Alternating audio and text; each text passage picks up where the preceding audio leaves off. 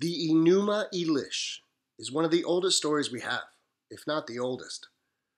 This wonderful story was found on clay tablets from the oldest civilization we currently know of, now called Sumerian. It has always been passed down in one way or another, and now it will be passed on to you. This magnificent story is about the creation of our solar system, although that meaning had been lost to us for quite some time. Especially when an ancient god placed his own name upon creation, Marduk. Sound familiar? I was first introduced to this story through the writings of Zecharia Sitchin, starting with a book called The 12th Planet. When one starts to read any translation of the Enuma Elish, one might regard all the strange names with confusion. Certainly, this is the reason why it's not clearly understood. There is a lot of double meaning in this ancient story. In one respect, it is a testimony of the god Marduk's supremacy. In the other, the gods mentioned in this story are actually planets, and the story is about a planetary collision. The Enuma Elish is the source of the myth of Nibiru, or Planet X. As Mr. Sitchin concluded, the easiest way to understand these names is to plug in the planets' names according to their order from the sun outward. A god's minister is therefore its moon. Words like destiny or tablets of destiny is referring to a planetary orbit, and net refers to gravity. Personally, I felt his theory was an open invite to see for ourselves if what he said was true. After using Sitchin's method, the story became clearer. Unfortunately, my results are not exactly the same as Mr. Sitchin's. This is in no way an insult to his work. In fact, I credit him for opening the door wide open. So here it is, a retelling of the Enuma Elish, or rather, the creation of the solar system. Long ago, high above, when the heavens had not been named, there was the primordial forming sun called Apsu, and his moon, Mumu, now called Mercury. And Tiamat, she was the mother, a planet filled with life. All of them shared in the waters of chaos, or space dust, before the other planets had been called into being, long before they had orbits, long before their destinies were ordained. Then the planets, or gods as they were once called, were created in the midst of these waters in the heavens. Between them, Tiamat and Apsu, two were created called Lahmu and Lahamu, which we call Venus and Mars. Then eons passed. Beyond Tiamat, another pair were created. They were great planets, larger than the rest, called Anshar and Kishar, Jupiter and Saturn. And beyond them was created a beautiful god, which looked like a sapphire, Anu, or Uranus. And from him another was created in his likeness, called Ea, or Neptune. 7 great planets now lived in those waters of chaos in the heavens where the primordial sun ruled. Apsu was bothered by the commotion, so there was unrest. He called upon his minister, Mumu, and with Tiamat, whose name is like Eve's, to take counsel against the planets. It was Mumu who suggested killing them, for peace and rest, he said. But in the creation of the planet Ea, the 7th celestial body, the waters of creation had been so used greatly as if spells were cast, and so Apsu could grow no more, and it killed him. Then Apsu's countenance grew bright. This is when the sun ignited. And Mumu was kept in a tight orbit, like a noose around the neck. So is the fate of Mercury and the sun forever and ever, until the end of time. Oh, and Tiamat, mother of the gods, she was angry. She shook with anger, and her tears became an army. She chanted spells. The waters of creation were at her command. She gave birth to invincible monsters at which the other planets trembled at. They were named the Viper and the Dragon, the Hurricane, the Raging Hound, the scorpion man, the mighty tempest, the fish man, and the ram. And of these moons that were her sons, one was created with all her might. Exalted above all the others, a great king was created. In fact, she called him king. And he was her champion to march before the forces. He was her new spouse. This warrior had the outermost orbit. He would lead her demon army.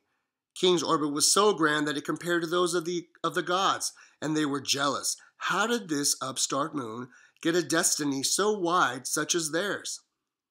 Tiamat was in a fury. She would destroy the others in her vengeance. Those that King conquered fell into her net. So great was her pull of gravity that even Mars was taken to orbit her. The old god Lahamu had become the monster Lahamu.